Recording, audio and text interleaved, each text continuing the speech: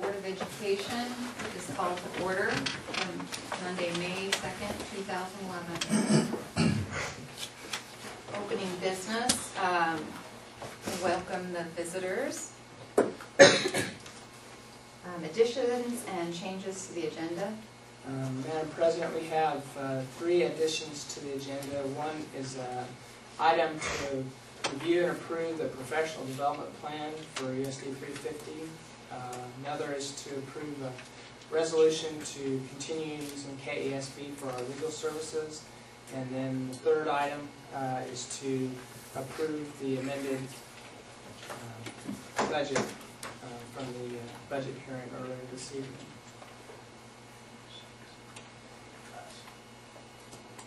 Madam President, I move that we approve the changes to the agenda. Second. It's been moved and seconded. Is there any discussion? All in favor, raise your right hand. 6-0. Am I supposed to say that? Yeah. Yes? Check with her. Okay. Okay. Moving on to the consent agenda. The minutes of the last meeting, there's 2 from April 4th and April 11th, and financial statements and warrants.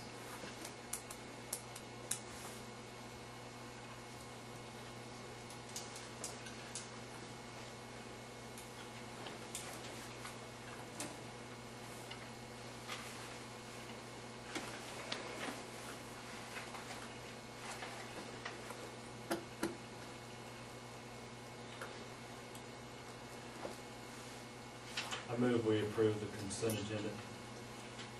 It's been moved and seconded. Is there any discussion? All in favor, raise your right hand. 6-0. Are there any patron comments?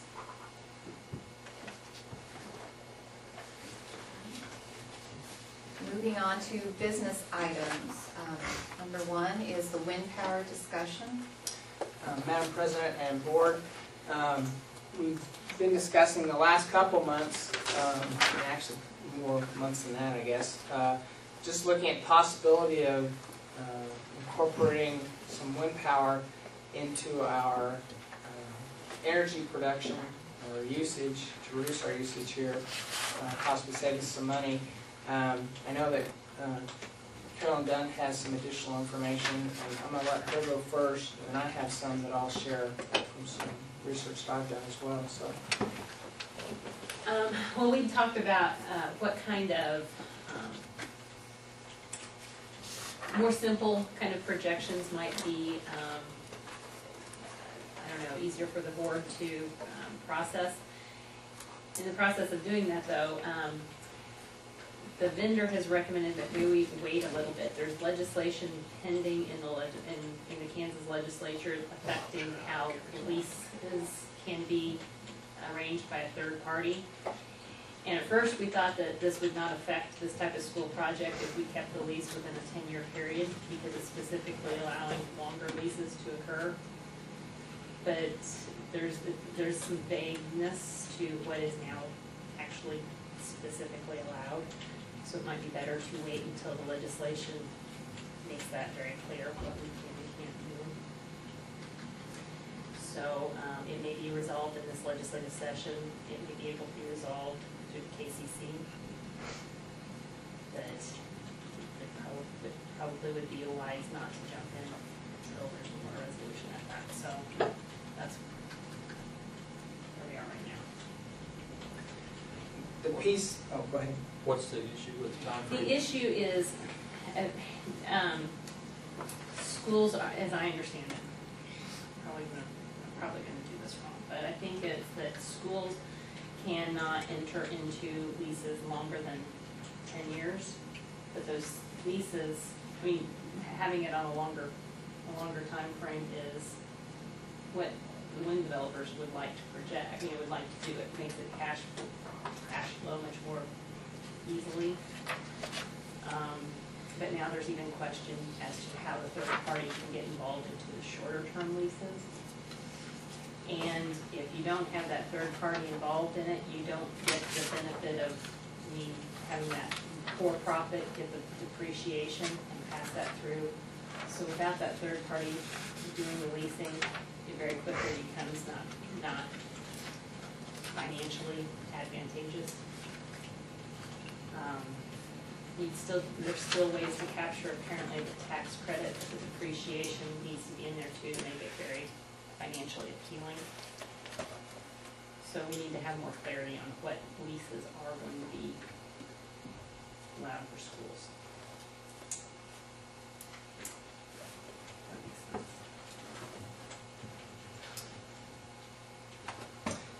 The additional. No, I think it's possible that there will be legislative changes in the next few months You're gonna be more beneficial to us? that specifically allow it. Yes, if it spells it out that it allows it, then there's no question as to what.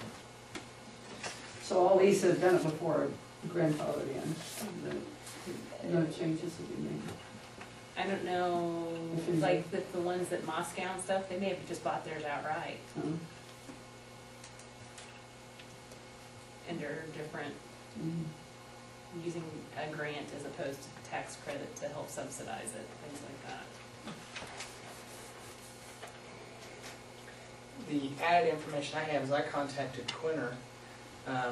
Quinter actually purchased one from the same firm that Moscow did. The one at Quinter is still running.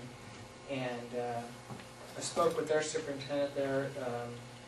He's only been, this is his second year being here. He said, I'll tell you up front, he said, I'm very pro-wind. He said, but I'm not pro this unit, the one that they have. But he indicated that he had been to a meeting at Oakley at the Northwest Service Center, which is equivalent to ESDAC for us, and heard a presentation from a company called Victor Energy Group out of Missouri. And he said, I know it sounds like too good of a deal, he said, but this company says they'll come in and install one on your site for free. And so I thought, well, it's worth calling. So I called them and spoke with them. And the way the company works, they come and literally install one on your site for free. And as he described it, it's the identical unit to what we've seen and talked about from BTI. It's the same company, 50 megawatt unit on a 140-foot lattice pole or lattice tower. What they do then is they have investors who are providing the capital to do that. They then look to see what are your current energy rates in your location. Like for us, it's 13.4 cents a kilowatt hour, I think. We're pretty close to that. And then they establish some rate less than that. It might be 11 cents or 11 and a half or something like that. So that you then have some savings for all the energy that gets generated by the tower. You are then essentially paying them at whatever this lower rate is. So you do have a savings from what you normally pay. The larger savings comes though because this is intended to be a long-term deal. Like they are saying they will guarantee whatever that rate is. That upfront rate is guaranteed for 15 years. So the small savings you have initially continue to grow year after year because energy is probably only going to go up in cost. And so, if 5 years down the road we're all paying 24 cents a kilowatt hour, we're still paying 10 or whatever it is established at. I've asked for a sample contract just to see what it looks like. Because there are a number of questions I have, like what happens if their company goes belly up and we have this tower sitting out there, who owns it? Or if they go belly up and it breaks down, what happens? Or just all kinds of things. I want to see what the language is in the contract. I mean, it does sound interesting. On your computer desktop, there's a file there. It's called Kansas Wind Projects 2011. And these are school districts that are already in the process of doing this with them. And they're looking at wanting to do somewhere in the neighborhood of 10, and it looks like they have 7 and maybe a couple of special ed co-ops possibly, so, or service centers. So I don't know how far they may get. Are they pre-buying energy and reselling it? How's that? What's the angle? The angle is the investors are paying for the equipment, and then when the school district pays them for however many kilowatt hours the thing generates that we use, that's their return. One of the difficulties, and I think Brad Estes brought this up, it could fly in the face of possible rules of what gets defined as a power generating utility. So there are all kinds of things, state commerce things, and because this company's outside the state, whether it becomes interstate commerce, then we have to learn about that. So there's a lot of questions we have to have answered, but I mean, it seems attractive to me from the standpoint that you don't have any investment up front and immediately start to get some savings, and the savings are going to get larger as you go along. And BGI has nothing to do with this scenario. No. It's a totally different company. They just happen to have the same equipment. So. Are these schools, have you visited with the schools, are they doing any type of curriculum also along with this? I've not visited with, I just got this early last week, I think it was. So, and I'd hope to have, like I said, a sample contract. They haven't got me one yet, so. But it would be my intent to contact some of these schools, because at this point I don't know if any of these are actually operating or they're in a construction phase or what's going on with them, but I'd be interested in knowing how if they are operating, how that side of it works. One of the other issues that we've not talked about is location. When Brad Estes came out and talked, he was talking from the standpoint of placing this thing in the center of the practice field, so that it had just a 140-foot tower from the ground to the hub, which is the center of the unit. And he was looking at that as a fall distance and zoning issues and stuff like that. One of the issues that I also visited with our property insurance agent about was, because Brad had mentioned, one of the costs we have is insurance, and I think you quoted us somewhere around $200 or $2,000 a year. Seems like about right. And our agent said he would check on it, but for what we were talking about, he said it would probably be closer under our umbrella policy, maybe like $500 to $800. So it'd be cheaper to do the insurance side with them, and he was going to check, if we already have the thing insured and the building's already insured, would we have to place it in the center of that field? Could we place it like towards the south end of it, for example, where if it falls, it's not going to fall on anything residential. It may fall on part of our building, but because it's also insured under them, will that be any increased cost or things like that? I mean, these things are built such, the only way it's going to fall on something if a tornado comes through and knocks it over.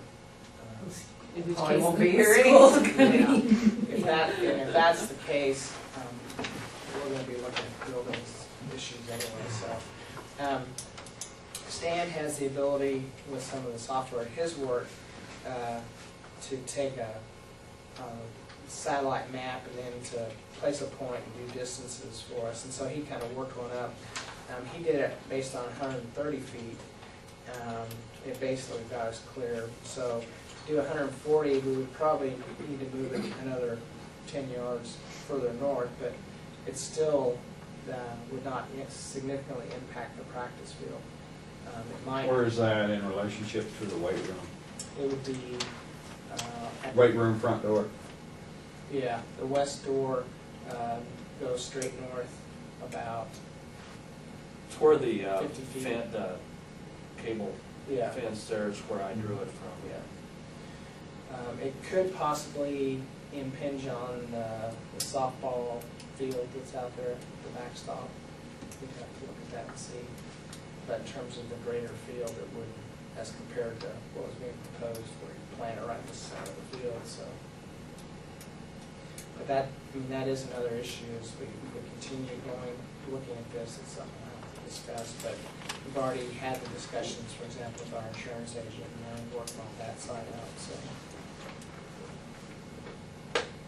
So at this point, we don't have anything, we weren't planning on having it as an action item anyway, but we're sort of on hold, at least until we get more information from one source or another, and we can bring it back to you at that time.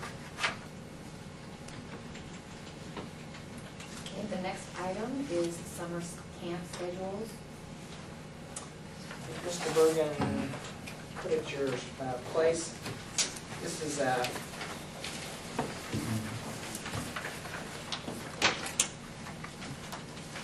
a tentative schedule, even when, I mean, we're going to ask you to approve it, but understand that it's subject to possible change, because there are a few scheduling things that we still almost have worked out, but we want to have a little bit of flexibility with this. But it gives you some idea of what the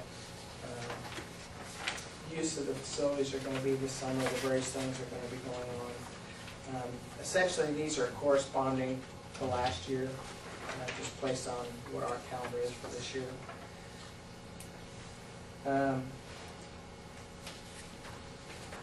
If you have any questions about not being able to read my writing. One thing, for example, that is on here right now that we'll just have to see, it may have to be adjusted a little bit, and that's July 18th. We have, Mr. Kinman has a basketball camp. The football camp that's on there doesn't get impacted, but the basketball camp might a little bit. Yeah. Because with all the other things we have scheduled involving the gyms, with the bleacher projects, those will start first week in August. That's normally the time that we do gym floors. So we've moved the gym floor refinishing back. It'll actually be on the 15th and 16th. So we already have July. Yeah. Will they not get damaged with the new bleachers, with people carrying all that in and out? Because we'll have Are you drop gonna lay- cloths and things like Okay, that. Yeah. good. But we needed to have 2 weeks without that kind of stuff on there, because it's a water-based polyurethane, so it needs to be able to dry. I mean, they actually won't, they would be able to do their camp probably like on the 19th maybe, because we just have to be off the floor for 3 days for foot traffic. It's just higher impact things, running across at lifts or things like that. It's got to be 2 weeks. So. But we do have a lot going on in the summer, as you can see, in terms of activities for kids. Got a plan of attack for getting rid of the old bleachers, I was crew. talking to Mr. Bergen, and I'm going to work through Booster Club and visit with some of those folks and let them know what kind of time frame we're looking at, find out how many of them might be interested in volunteering to come in. May look at, we'll do as much as we can with volunteer, but we may have, hire some high school kids to help come remove some of the boards or something like that. So, but we're looking to try to have all of the existing bleachers out by the end of June. So, Are you, is iron going to Acme? is what? Iron? Yes, we'll get a roll off. Yeah, you might call them several weeks ahead of time to schedule it, because Yeah. we've had to call them several times, and they're not always timely, so. Having one of those roll-offs gives us a little bit of flexibility, so, yeah, because we've worked with them before, and, call them and they'll say, yeah, it's okay today, and then get ready to go. Who's bringing that in? We haven't rented one yet. We've gotten them out of Hutch previously. You might check with Benton, the one that did the new building down, it came from Great Bend, and it's quite a bit cheaper than Oh, what I looked into the Hutch. alright. You talking about for the Benton iron? Waste, Yeah. the bike ones, Mm. Great Bend. The ones that we've Benton? used in the past. Acme's out of Great Bend. It's Yeah, who we've had come down to the farm, Acme. You're talking about a 20-yard waste dump, aren't you? Yeah, Yeah. just to haul the stuff there. Benton. Do they have roll-offs? Mhm. Acme Iron does? Mhm. We've had them out the farm.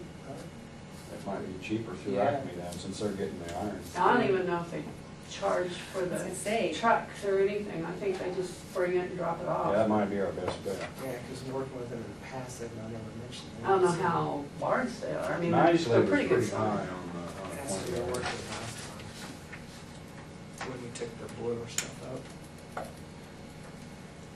I think they do it sometimes to get the business. Yeah, and they pay pretty good for the metal, so. Questions about the summer schedule then?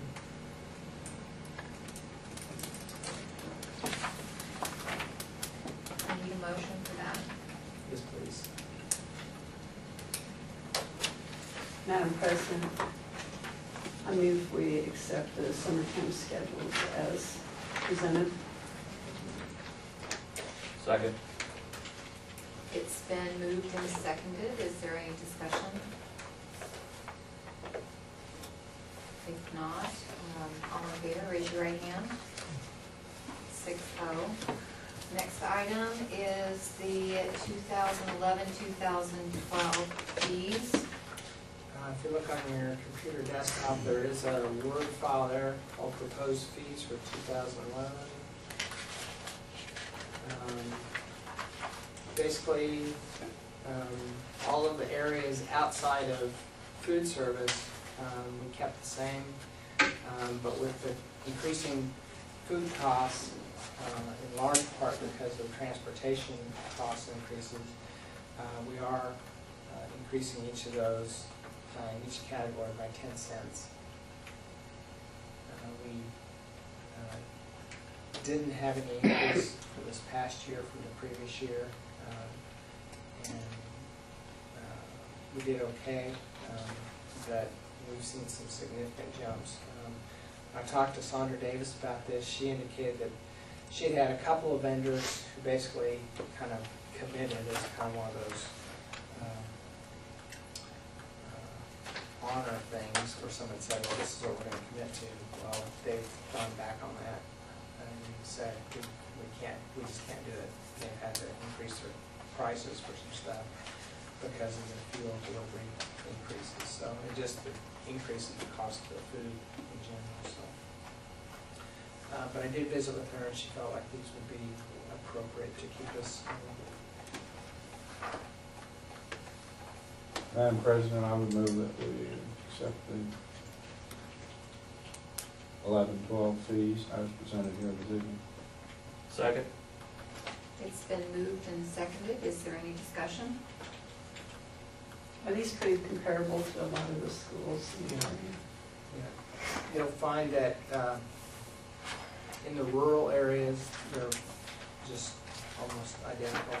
You get into some of the major metropolitan areas, and it's really kind of strange. They're either going to be actually way low or higher. Part of it may be just size. You know, if it's a big enough school district, they can purchase in large enough quantities to maybe drive the cost down a little bit. But it's surprising the number of them where they might charge upwards of $3, $3.50 per meal. That's for the kids. So our folks do a good job of keeping the cost down. So. Is there any more discussion? All in favor, raise your right hand. 6-0. Item 5 is summer maintenance project. Let me take it back to item 4. Oh, sorry. Okay. Item 4, legislative update information. And what I'd like to do is I'm actually going to kind of combine item 4 with item 8, which is schools for fair funding, kind of related. The schools for fair funding, they're always, that group is looking at what's happening legislatively, and they do provide us reports on things. There is a bill that's still working. It's called Senate Bill 1, and we're waiting to see whether it actually goes anywhere. But what it proposes is that any new revenue the state receives off of some, I don't know what you call it, arbitrary, but there's some baseline number from 2010 fiscal year, which is what we're currently in. There's some number that it's based off of, that any new revenue above that would then go toward reducing personal and corporate income taxes. And not that I'm against reducing personal and corporate income taxes. The difficulty with that is everything that is above, any new revenue that comes in, if it's designated for that, that means that no state agency would ever have the possibility of getting any additional funding into the future, because it basically freezes everybody where they're at. The fact that that is still live makes educators a little nervous, and other agencies, but we'll have to see if that goes anywhere. Currently, the conference committees working with appropriations are trying to get to some agreement on next year's budget legislation. They have been working back and forth with this for quite a few weeks. One of the things that, and I know you've probably all heard the phrase, you don't want to know how sausage or legislation is made. They actually use parts of bills as bargaining chips. So if they're trying to get to an agreement on this, I might say one legislative body like the House might say, okay, well, we'll agree to this if you'll include this part of this bill in the agreement. And so things that had no connection with the original funding or appropriations bill can get pulled in at the last minute. For example, a couple of the things that are in there, or at least one of them that I think I've talked to you about before, is the transportation bill, which would lower how far schools can go into another district to transport kids. Right now, for us to go into a surrounding school district, the kid, to pick a kid up on a bus, the kid has to live further than 10 miles from their own school and closer to the school they want to go to. And we have some kids right now. So the whole town of Seward qualifies as that for us? Yeah. And this is my bizarre example, but I know Jason Hildebrand. We go to church together. Jason lives 4 miles north and a mile west of Stafford. We could go pick his kids up because they live more than 2.5 miles from their existing school, and so we could go get them. Now, the fact that he's a board member over there might raise a few eyebrows in the community. So I wouldn't worry about it. You wouldn't worry about it. But and you like to think, Dale Dennis says, you like to think that we're all family and we wouldn't do anything to hurt each other. But when you get into desperate financial times, school districts might do some strange things. And so, the whole purpose of this bill goes back to Fort Leavenworth. That's where it all got started, because there actually is the Leavenworth School District and Fort Leavenworth School District. And so they were actually looking at some way so they could transport the kids that were on post to the school district and get reimbursed for it because of how far apart they are. So that's how it originated, but it's kind of taken on a life of its own, and it's now that is one of the bargaining chips that's being thrown around. Another one is the idea of, and this is House Bill 2395, which would allow districts to spend down, there are about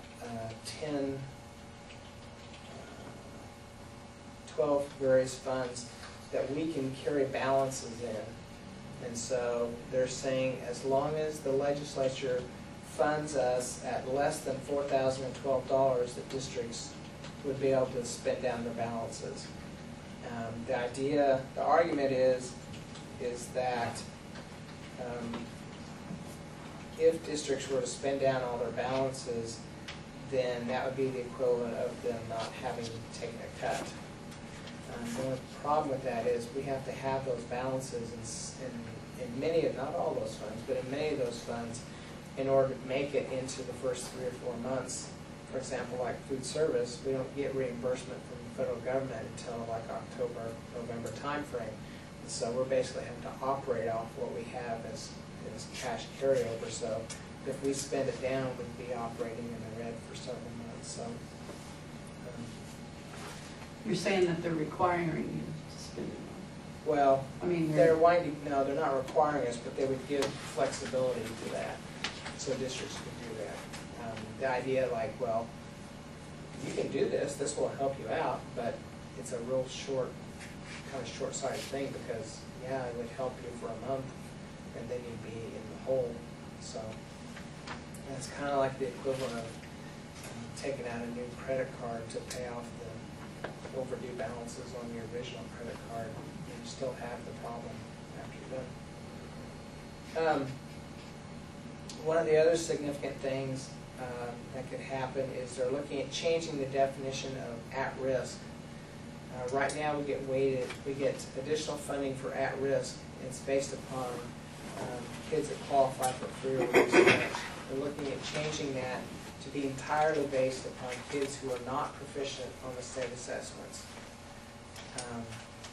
As I may have mentioned before, I think that's kind of a bizarre way to fund schools because you're rewarding them for doing poorly. The more kids you have that aren't proficient, the more money they're going to give you. but they want you to succeed and no child left behind in raising your standards, but yet they're going to fund you on your. It's a way of in a way phasing out at risk if you. The state would have about I think it's about $165 million less to appropriate if they did that. So, yeah, it radically changes that funding part of the formula. So, at the rate they're going, very likely they're going to go well into May. Usually, in most situations, they're pretty much finished up by now. They're in the beginning was called the veto session and just kind of finalizing things, but they're so far away from getting to any kind of agreement, and they may be working at it for quite a while. As of last Wednesday, anyone want to take a guess as to how many education-related bills had actually passed in this legislative session? Passed a chamber or No, passed? just passed, been signed. I suppose 0. 0. We have a winner. None of them have passed nor been signed yet. So as of Wednesday, it's been interesting to watch, and so we'll try to keep it posted. But on the schools for fair funding side, the item 8 I was talking about, because it's kind of all tied in with this. They're looking at timeline-wise, probably getting to court next February to March timeframe.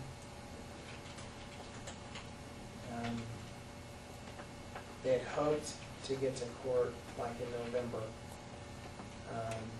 but there's been some delaying tactics that have stretched that out. The reason they wanted to get in court in November is so that they could get the thing wrapped up before the next legislative session, because as they're trying to conduct court while the legislature's going on, it just makes the waters muddy. estimates of them. So, anyway, so they're continuing on. Questions about any of that?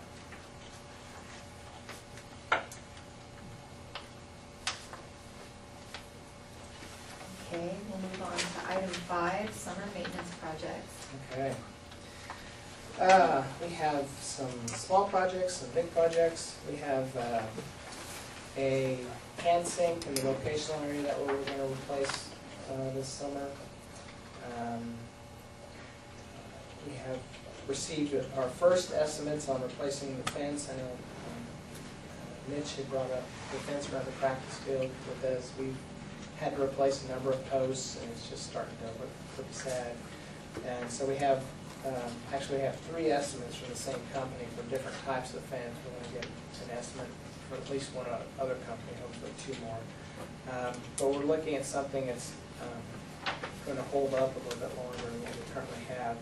We're getting estimates to replace it exactly as it is with wooden posts and welded wire, but we're also looking at what it would be if we went in with steel posts set in concrete with chain link, both regular grade and commercial grade.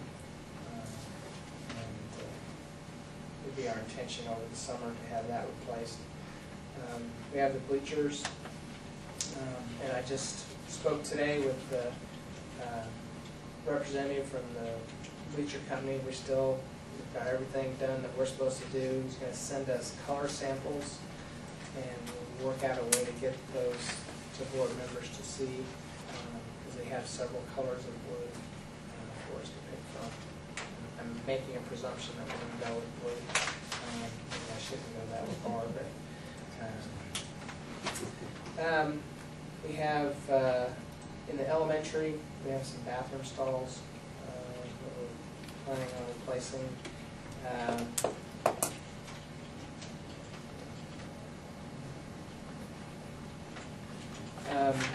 The volleyball net that we've talked about, permanent installation with a ceiling mounted volleyball system. We were anticipating a cost of maybe as high as $15,000. We've got a bid of, Mr. Berger, I'm going to say it was 12. 12. Right at 12. And about 1,000 to 1,200 for installation. And Julianne, we are how close on donations? Is it close to half?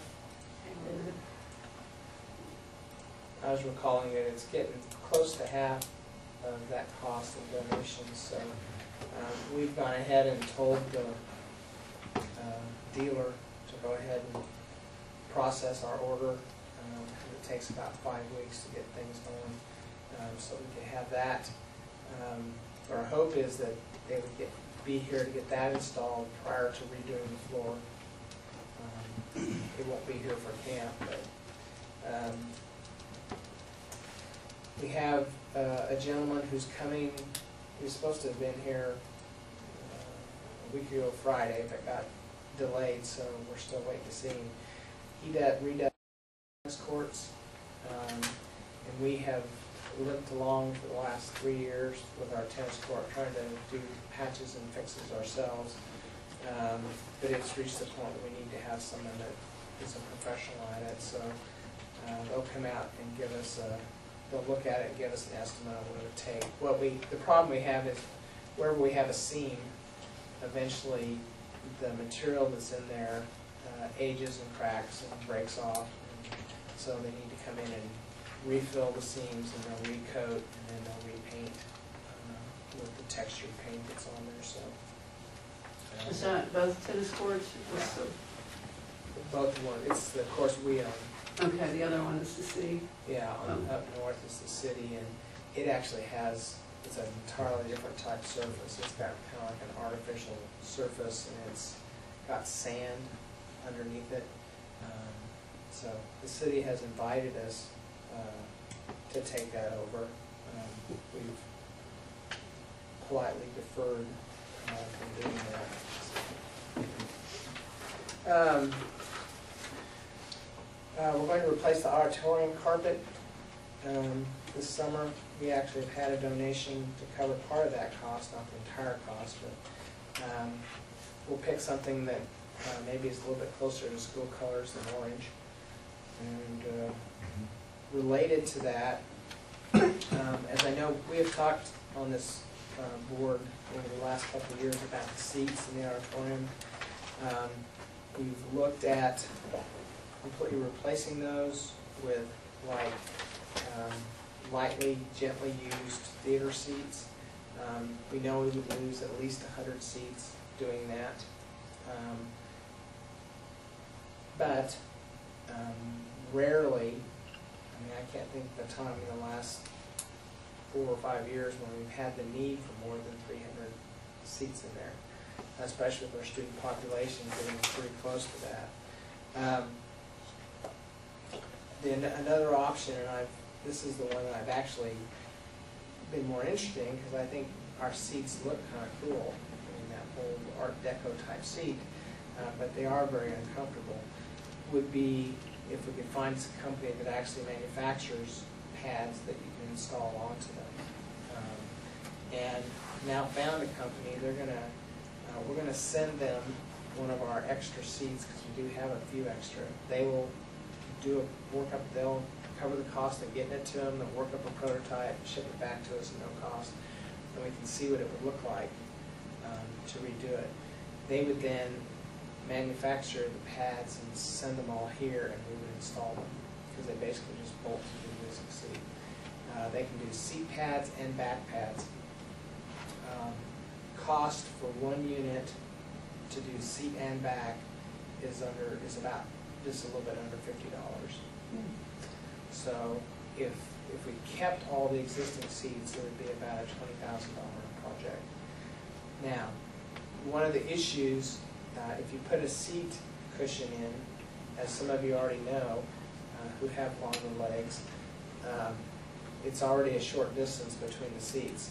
So if we were to do that, what I would probably recommend doing would be to realign the seats we have. It would probably involve losing a couple of rows, but it would still be less rows than if we totally replaced all of them, and create a little more leg room on those. So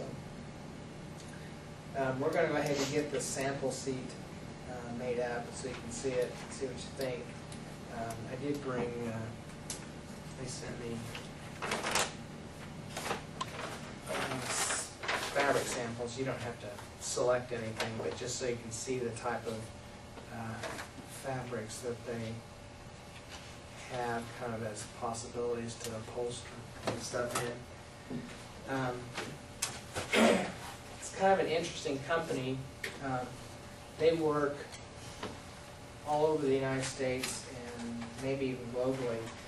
Their most recent large job that they did was they were the company that redid all the seats at the Grand Ole Opry after Nashville was flooded.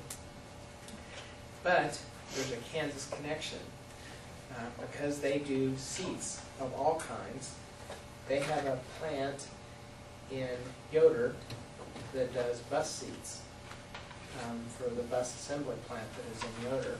And so to get the seat to them, we just are taking the seat to Yoder, and they'll put it on their truck, and they'll take it to Ohio, we'll work it up, send it back to Yoder, we'll pick it up, and that's how we go. So it's kind of there is sort of a Kansas connection there. But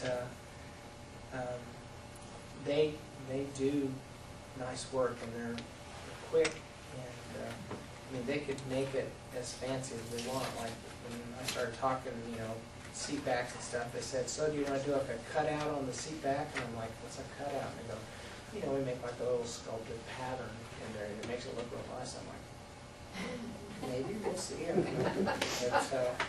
But, Have initials. yeah. It would require drilling Nope. holes? No.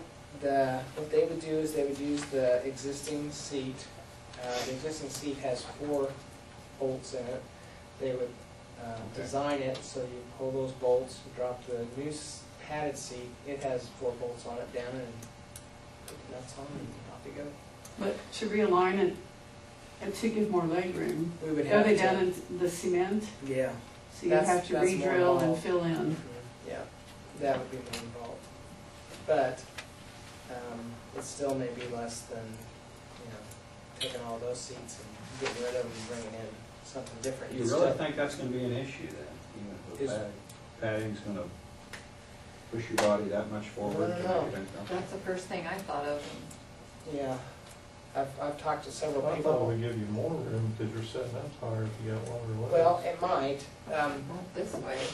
The, This one. Yeah. There's Well- no pad on the back at all now. Yeah, there's not. Yeah, when you put a pad Well, on yeah, the when you back, put- you're gonna be that Yeah. much farther forward. With the prototype they're gonna make up for us, we'll have one on the back. And so we'll take it in there and set it down and try it, and we'll see. So, but it's nice to have, a couple options to look at that doesn't totally take out some of the character of the auditorium in the process. So, anyway, that's another one of the projects. Changing tables, we have changing tables. Whether we'll get them installed before graduation, I don't know, we'll see. And I am just about done for it. I have to tell you though, that was not an easy project, as easy as it sounds like it should be.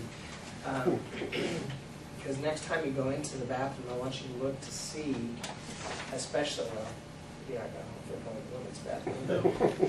For those of you that do, the amount of available wall space None. is, virtually none.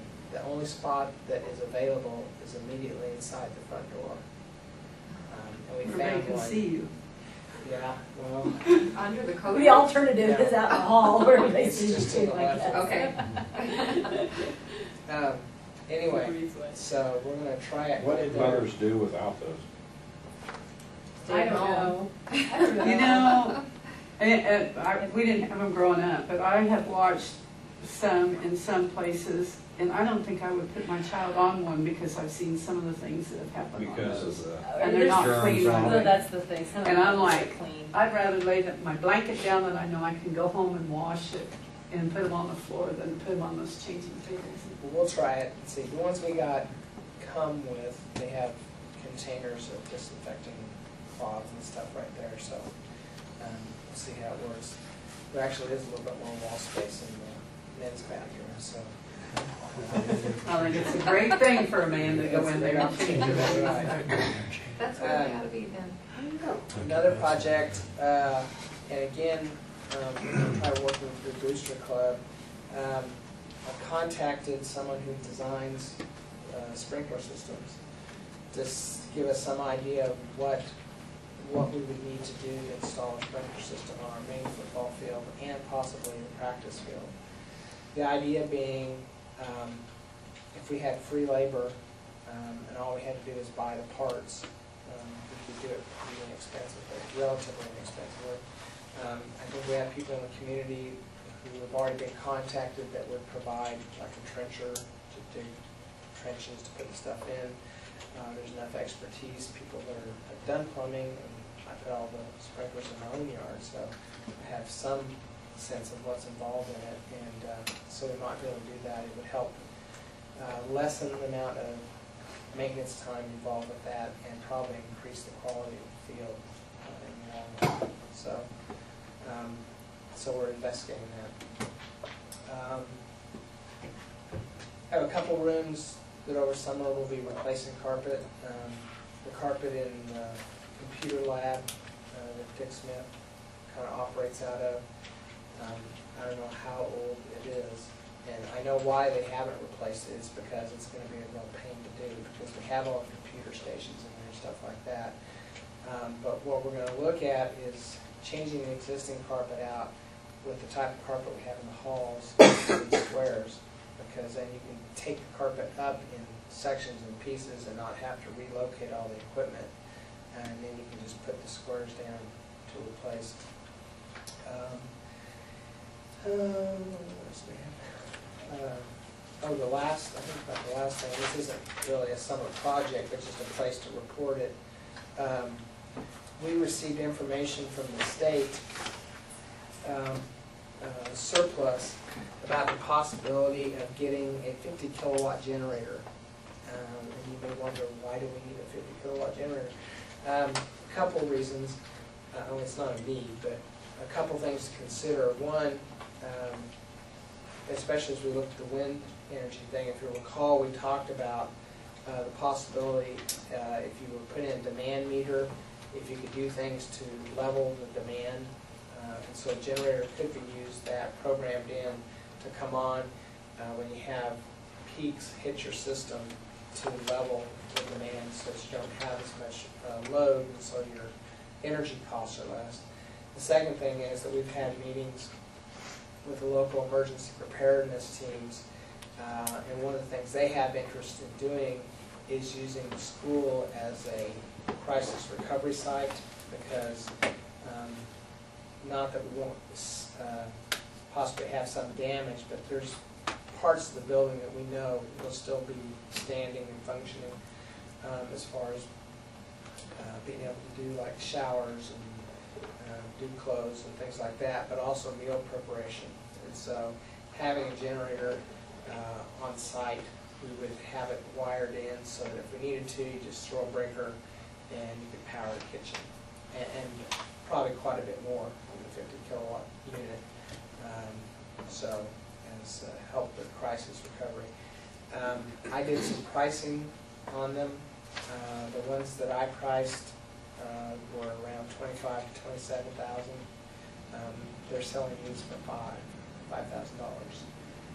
They only have about 50 to 60 hours on them. Basically, when Hurricane Katrina went into New Orleans, one of the responses after the fact was the government felt like they needed to have more power generating possibilities. So they bought all these generators.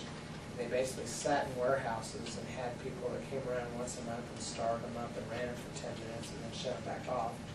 And they realized that they're just not getting used. Plus, their philosophy on how they're going to react to these situations is they've purchased much larger generators that will power like a whole city. And they're on the back of a semi, and they just drive the semi in and wire everything in and they go.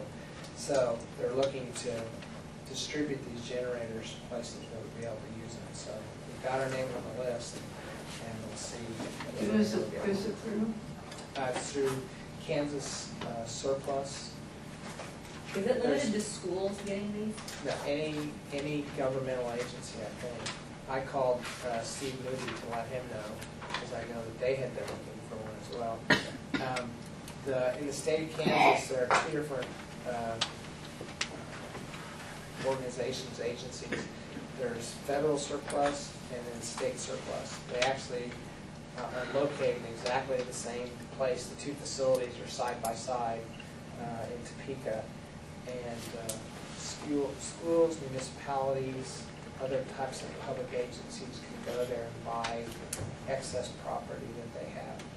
So and they send us a catalog periodically and emails when they have special things like this. So they send out this email to try to find out what the interest is before they go out and procure a whole bunch of these things. Oh, so the state's procuring them. Yeah. Yeah. Are you limited in what you can do with them afterwards? We can't What do you sell want to do them. with it? This party says we can make a good business doing this. Merchandising. We do have to, if it functions the way the other type of things like that work, we have to retain it for at least 5 years. After that point, then you can dispose of it. For example, we had to sign stuff. When you go out and walk through Joel Miller's shop out there, all of those lathes and things like that are all federal surplus stuff. They used to be in shipyards and places like that. And we just recently, we haven't obtained it yet, but a federal surplus thing that we're going to get is a space shuttle tile. Cool. Yeah, I thought it was kind of cool. I contacted Andrea Sikis and I said, Not asbestos or anything, you no, know. that's not. Yeah, we asked that question too. But Radiation. they're supposedly valued at about $1,000 just for this one tile is what it cost to manufacture it. So all we had to pay was the shipping. and we have to ensure that we hold it for 5 years. If it starts to fall apart after that, we can dispose of it. We just can't sell it. So I can't remember how many they had. I think they had 3,000 of them. So anyway, those are some of the summer projects we have. So we'll be busy. So in addition to all those normal stuff that we do. Any thoughts or ideas of things? You can let me know. Oh, one other thing I forgot to mention, it's not a summer project, it's a project we're trying to get done before graduation. Any of you that have ever, all of you have at some point, but come in the main entrance over at the high school. When we had floors, carpet replaced in the building 5, 6 years ago, we also had all the entryways tiled because they take so much weather traffic from snow and rain and stuff. And the carpet just doesn't hold up well. Why we didn't do the one in the main entrance over there, I don't know. But it gets a lot of water and the carpet just doesn't hold up very well. So we're having that replaced with tile. And we're trying to get it done before graduation. So let's see. Water in that area of the building. I mean, you can't, there used to be a leak in the auditorium on the roof, but there no longer is, No, right? because we replaced the roof, but we haven't got the tiles replaced yet. We did all of the cafeteria and hallway out in front of the main gym. We still have other areas that we need to do. That's one of them. But we have set up scaffolding in there to do that. So but we can look at that and see if we Take seats I was out. gonna say, exactly. Good time to do it.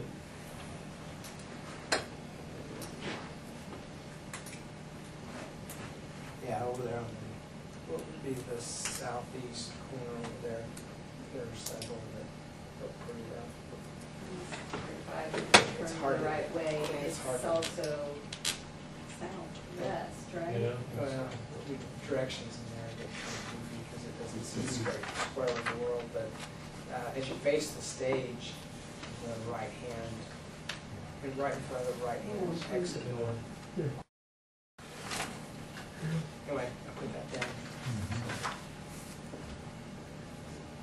Okay, that takes care of summer maintenance projects and number 6, auditorium seating. On to number 7, budget reductions.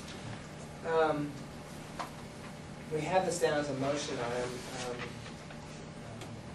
You wouldn't actually have to have a motion if you didn't want to, because the things we've discussed are already in place with people that are retiring or resigning and things like that, but more just want to advise you of them.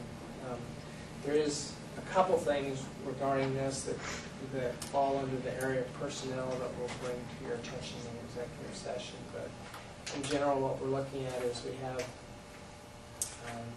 Mr. Losey is retiring, regretfully for us, probably not for him, but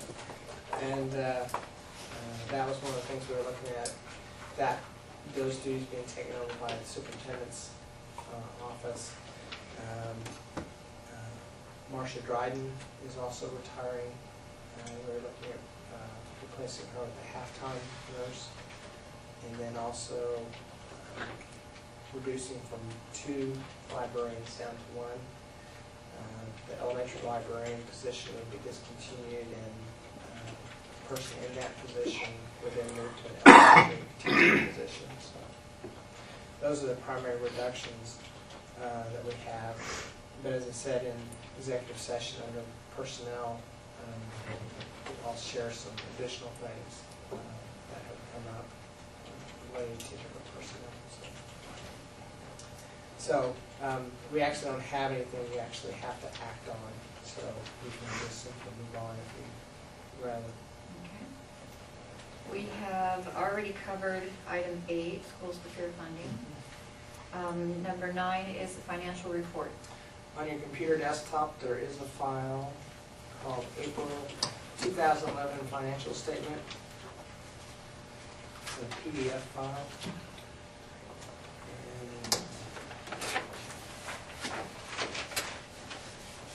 And currently, for this time of year, we're on target with where we need to be in terms of just what parts of the year we have left and what costs we have left. The two biggest parts being personnel, and probably at this point in the year, transportation.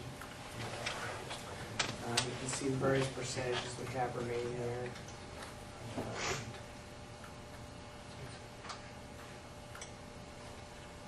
And we'd be open to questions if you have them.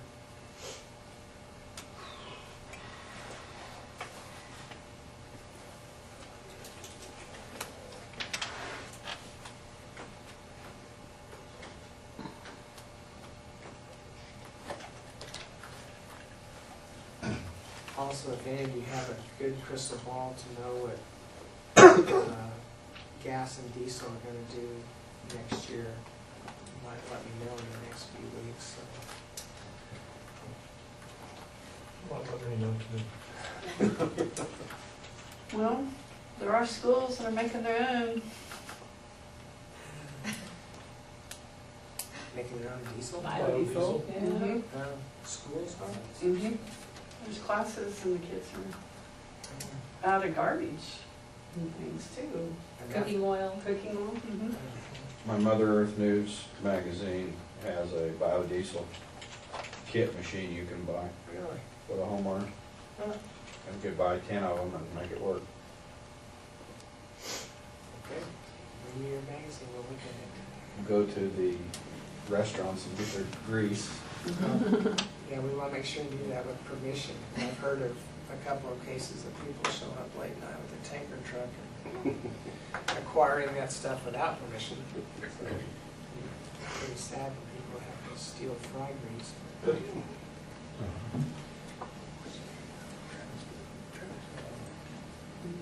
Okay, if there's no other questions.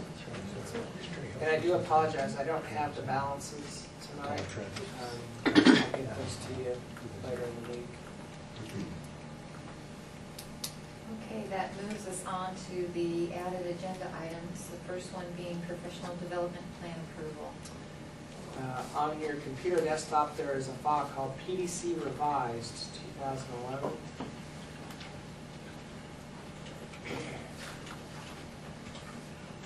And it should appear to you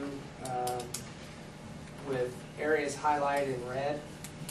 Those were the changes. We just had a few very minor changes. One of those, in terms of on page 1, looking at membership, changed. It says in one teacher at large. I don't even recall, maybe Mr. Bergen or Mr. Lewis, I can't even remember what we changed that from.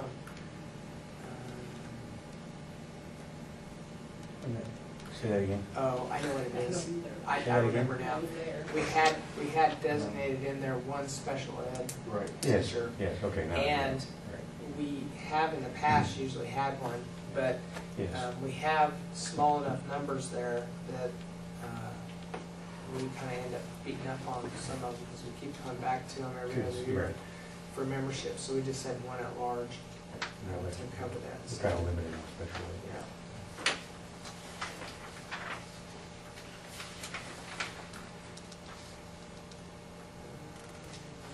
Let's see if there's anything else. Page 2. Page 2. Accounts, voting council membership is in.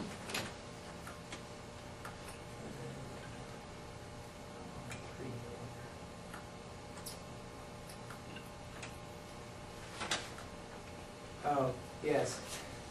We changed that because the language we had in there,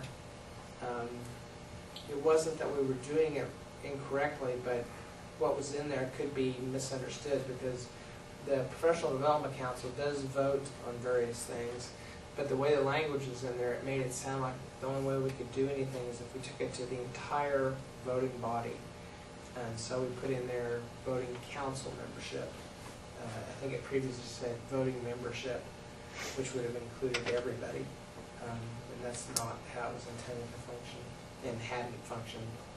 So we just did that for clarification.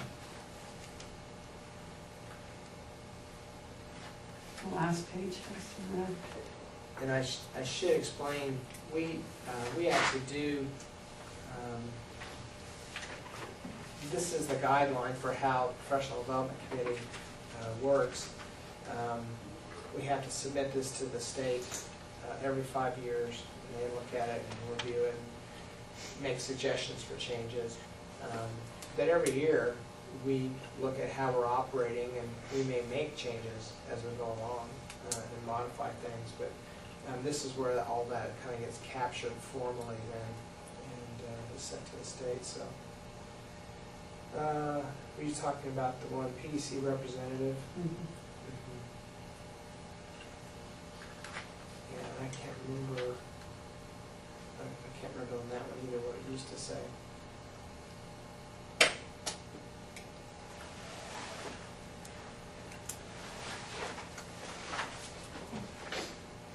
But I know wherever that was in there wasn't clear, so we put that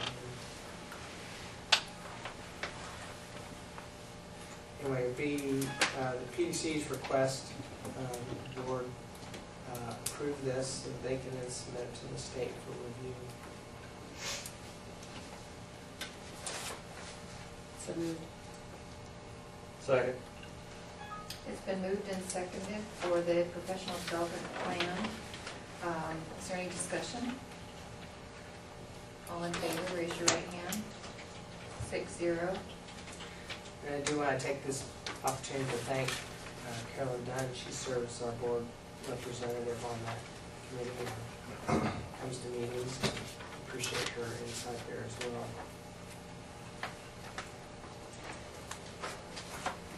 Okay, that takes us to item 2 under added agenda items, and that's the KSB Legal Services approval. Right. We actually have to do a resolution to use KASB for our legal services. KASB, one of the things, parts of their service that we pay for is they help us with updating policies and legal questions related to education. They're just a great source of information for us to do that. Their fee is based in part upon enrollment. So for us, that is $1,400. But they do have, there's an agreement or a resolution, and I will pass it around here for you to view. And if there's questions, I can kind of answer those for you. Otherwise, we would offer it for approval to continue on agreement with them.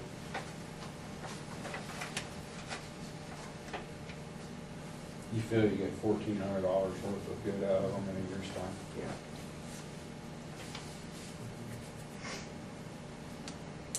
Just in the policy updates that they get to us.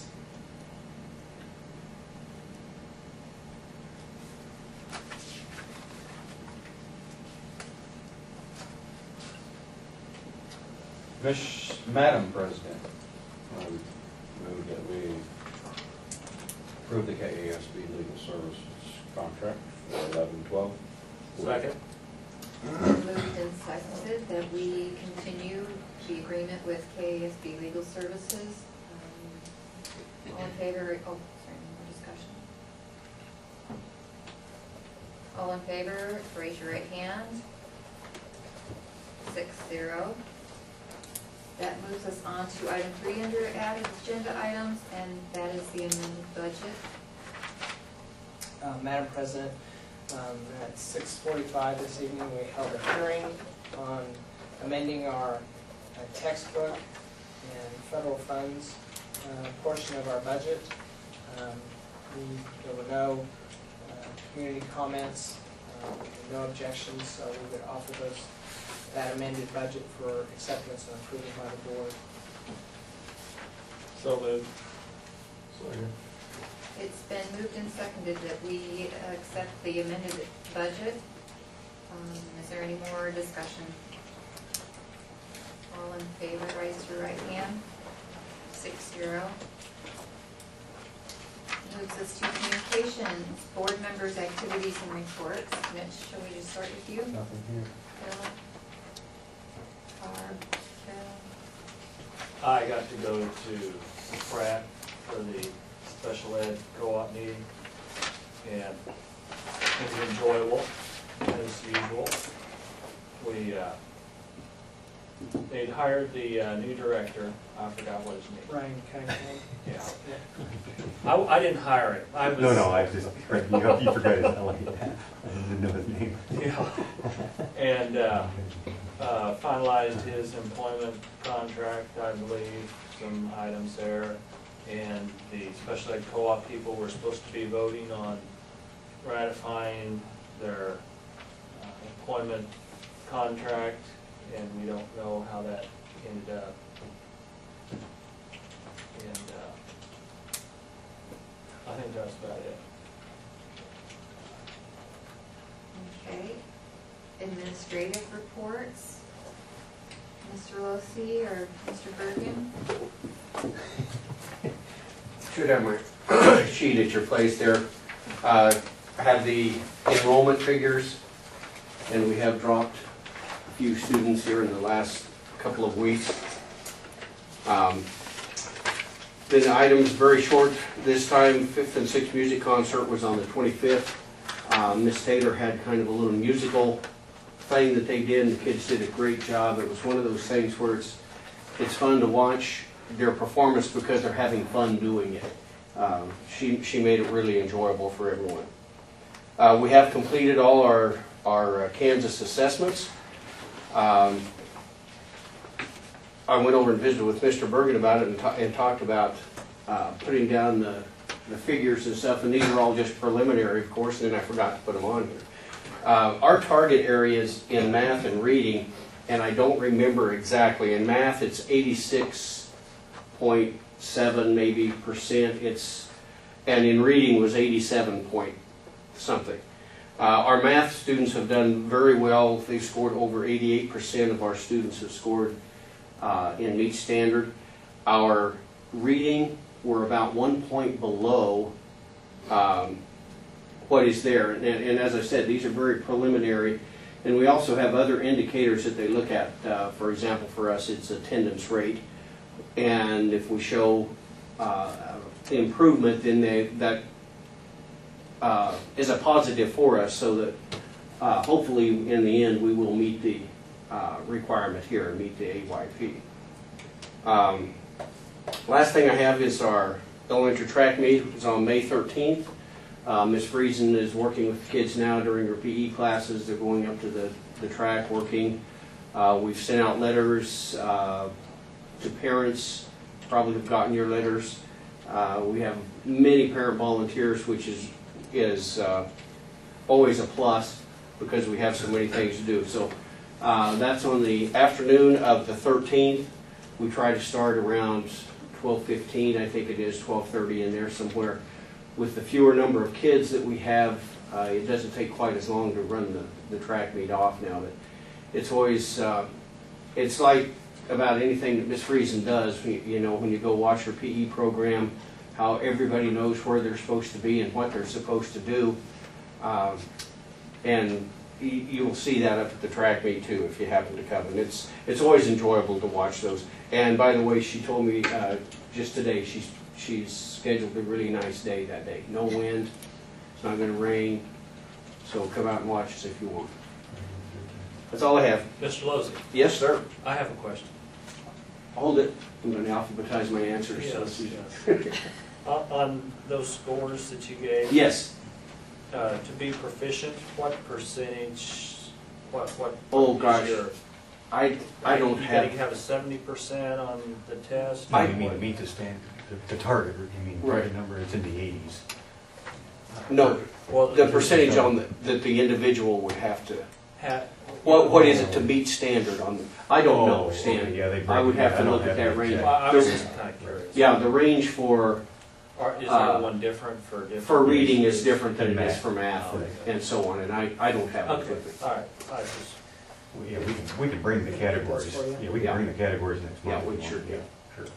I was just kind of curious Sure. what you had percentage-wise individually there. The interesting thing, we do ours grades 3 through 6. It's the total number of students, but if you look at each class, if I remember correctly, well, it doesn't matter. One of the classes, if they would have had one more student score proficient, and actually they only had 3 that didn't. If they had one more that would have, that class would have made the target. This way they were just under the target, but overall we met it. So with the number of students we have, one student can make a great big difference. And Mr. Smith, Danny Smith and I were talking about that today. You know, in 2014, we're supposed to be 100% proficient. But you will always have, you will usually have that one student that says, I don't care about this, I'm not going to try. And you know, if you have, we had 101 students take it, if you have 100 make proficient, but you have one that doesn't, you haven't made it. So it's an interesting target to shoot at. Okay, let me get off my soapbox. The student decrease here, is it the same people that had moved in to make the higher number, or is it a different, No, it's different. And I was just wondering if these people were just kind of moving. It's interesting, we do have a couple that have done that, have gone, well, they got here and then they left, and then they're back, then they left, and now they're back again. But these 3, no, this is different. Yeah. Okay, thank you. Mr. Bergen? I put everything, I put it there earlier. The one thing was just the summer usage, the other sheet is right. Enrollment, it's been pretty much around there, the whole 136 is what it is as of today. It's been pretty much there the whole time, 138, 137. We've lost a couple seniors this year. So I just mentioned about large group music that we did last month in Pratt. The dessert concert is tomorrow evening. All of you are invited to come watch that. Honors luncheon. We used to do an honors banquet. Now we have an honors luncheon. You're all welcome to come to the square. Mrs. Haynes wanted me to make sure I personally invited all board members to come to that Wednesday at noon. If you're not busy, you can come out there and eat with the kids at the town square, just like Miss Friesen did. It'll be nice and sunny and no wind. Class night is the 19th. You're welcome, even if you don't have a son or daughter involved, you're all welcome to come to that. That starts at 7 o'clock in the auditorium. Booster Club All Sports Banquet is the 17th in the big gym, starting at 6:30. We started doing one where we put them all together instead of having them separate. So, art contests, we went to that last Wednesday. I put in there how we placed, the kids that placed Quan and Jacob Blunt. Jacob Blunt, when you look at Jacob, he doesn't look like ceramics, but whatever works. You wouldn't believe what you find in ceramics. Exactly. Yeah, Exactly. When I look at him, I don't think ceramics, I think other things. We won't discuss that. Ceramics takes strong forearms. Yeah, that's right, so, yeah. And then last Saturday we had state solo. Jeff received a 1 on his tuba solo and a 1 on his vocal solo. We are working on, Mrs. Haynes and I are working on pre-enrollment, which we'll be talking to students in grades 7, 8, 9, 10, 11 about class schedules and classes and things for next year. And like Mr. Losey said, the reading assessments and the math assessments we have finished. I just jotted down there preliminary scores. You can see our preliminary scores math 86.2 and the target is 82.3. Reading, our reading score is 95.4 and the target is 86. So we'll probably go ahead and use those scores and call them good, even though they're preliminary, since they're ahead of the target. and a copy of your activity account. Oh, it's on your computer. It's on your On computer. your- Yep, thank you. On your laptop. Thank you to the principals. Dr. Kenworthy? I try to operate on the principle of not asking people to do things that I wouldn't be willing to do myself. So Saturday, I got the privilege and experience of taking the ESL endorsement test. Gail Cornwell is sitting back there, and she did that. And so I haven't commiserated with her yet, but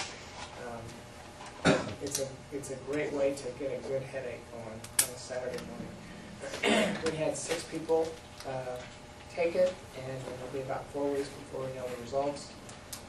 So far, as I may have indicated, we've had 10 who passed. A couple that didn't the first time will be taking it on Saturday, so we're hoping for better success. It's a very, very hard test. But I appreciate the efforts that the folks are making to do that and to help us out. There'll be an article in the weekly column thing that I do in the paper. I put something in there thanking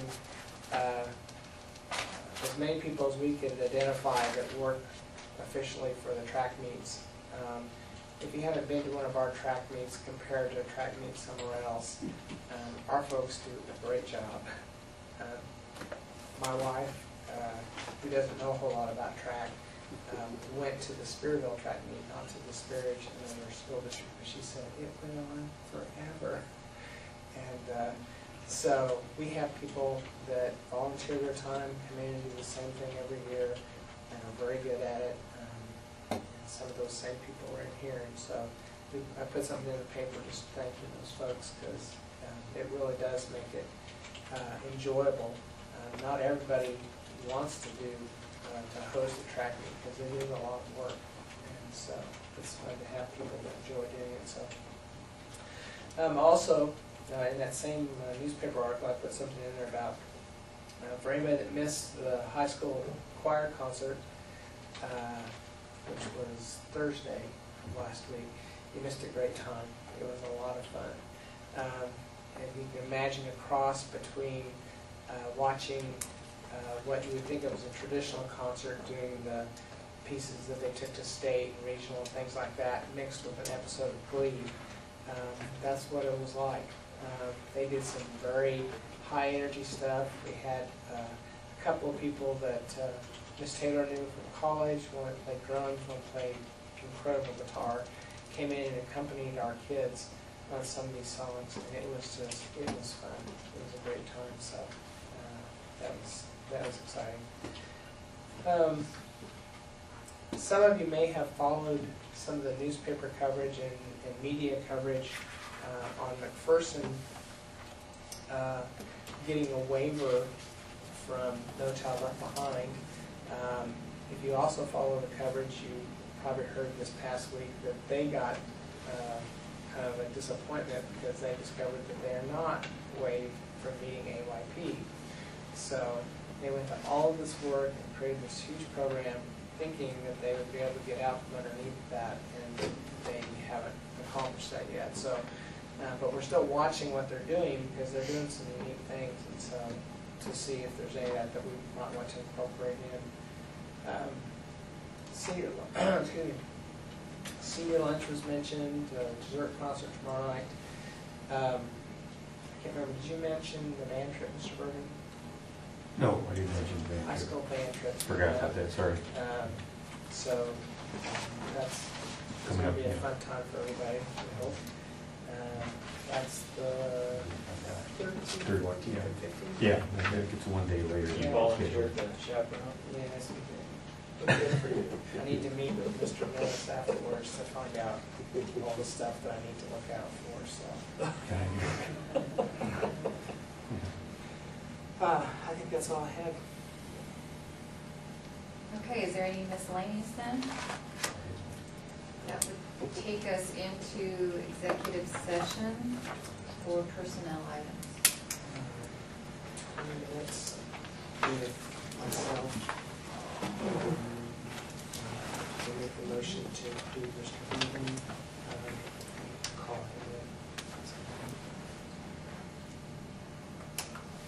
Do I hear that motion? Yes, you did. From me. Second, I seconded the motion that Stan made. It's been moved and seconded. Is there any discussion? If not, all in favor, raise your right hand. 6. Bill, did you raise your hand? Yeah, it is. 6-0. Did you say how long? Oh, 20 minutes. That was in that. Yeah. 20 minutes with calling Mr. Bergen in at the end, towards the end. Yeah. Do you want more Do you time? need more time, Mark? Can we just have 5 more minutes? Yeah. Sure.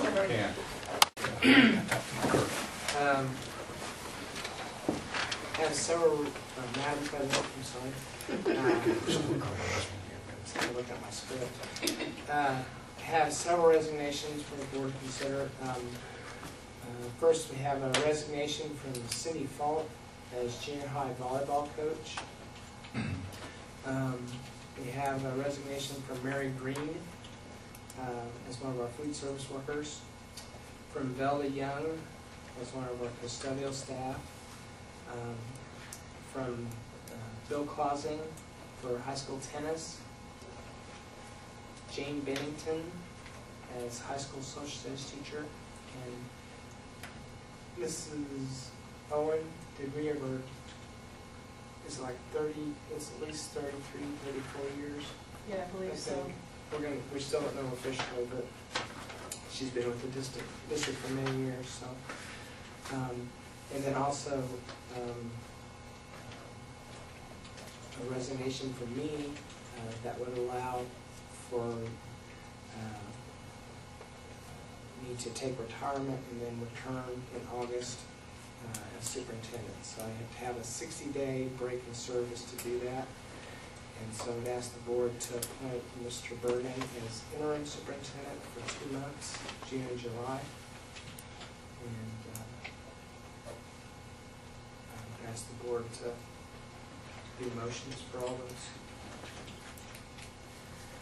Wait, can we You do can do one them. combined and then one separate? Yep, yep. You can do them in however you would like to do them. You can each individually. So, Madam President, I move to accept the resignation of Dr. Ken Worthy for his current contract effective May 31st, 2011, with all district contractual obligations to be finalized by that date. To appoint Mr. Bergen as interim superintendent for the months of June and July with a one-time stipend of $500. And to offer Dr. Kenworthy an 11-month contract commencing August 1st at the salary of $76,093 with keeper's penalty to be paid by the school district. It's been moved and seconded. We don't have discussion on that. Do we call for discussion on that? Is there any discussion? If not, all in favor, raise your right hand. That's 6-0. Do we have a motion for the others? I move that we accept the resignation of those other ones that were mentioned. Cindy Falk, Mary Green, Velda Young, Jane Bennington, and Bill Clausen. Do I have a second? Second. It's been moved and seconded for the resignations of Cindy, Vilda, Mary, and Jane, and Bill. Is there any discussion? All in favor, raise your right hand. 6-0. I will let the board know that we will be recognizing many of these folks who have been with the district for some time at the end of year breakfast. We have retirement gifts and recognitions for them as well. So we just appreciate their service. Many of them have been with us for a long time. So it's with regret that we accept those.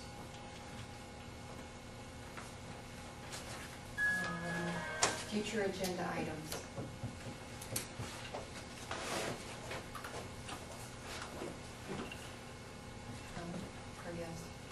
Oh, I'm sorry. Okay. I'm just thinking, I'm like, That leaves us, do we have a motion to adjourn? Madam Yes, we President. do. Second. It's been moved and seconded. All in favor, raise your hand. 6-0, I think.